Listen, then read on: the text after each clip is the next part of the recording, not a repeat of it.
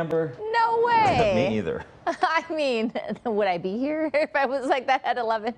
All right, good morning, everybody. Here's a quick look at the sunrise.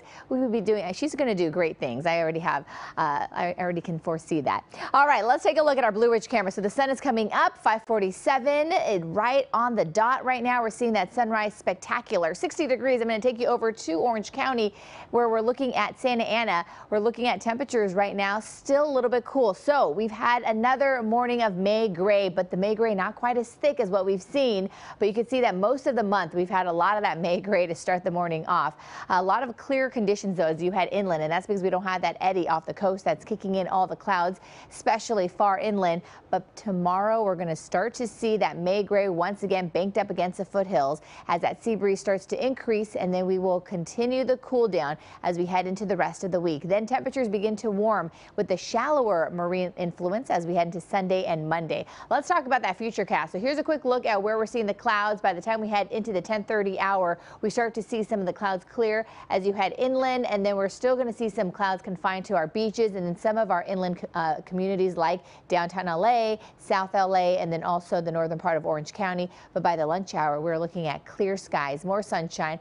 Some beaches right along Malibu and also in Ventura County could still see some clouds kind of lingering. So limited clearing for some beaches. Otherwise, tomorrow that marine layer really starts to get thicker, and we could even see some drizzle being squeezed out of the clouds as we head into Thursday or Friday morning. We do have a couple of low pressure systems that are passing just to the north of us. That's why our temperatures will remain below average. In fact, Thursday and Friday, we could see those temperatures anywhere from 10 to 15 degrees below average. And then slowly but surely, we start to warm up again as we head toward the middle of this long holiday weekend on Sunday, and then Memorial Day Monday looks great. Temperatures closer to normal. So low 70s for the next couple of days for LA and Orange County, and then Friday and Saturday dipping down into the upper 60s, and then we're swinging right back up to the 70s starting Sunday, closer to normal, as I mentioned, Memorial Day Monday, and then above average finally by the time we head into Tuesday of next week. Valleys are going to be in the upper 70s today, cooling to the low 70s starting tomorrow, but 80s return for Memorial Day Monday.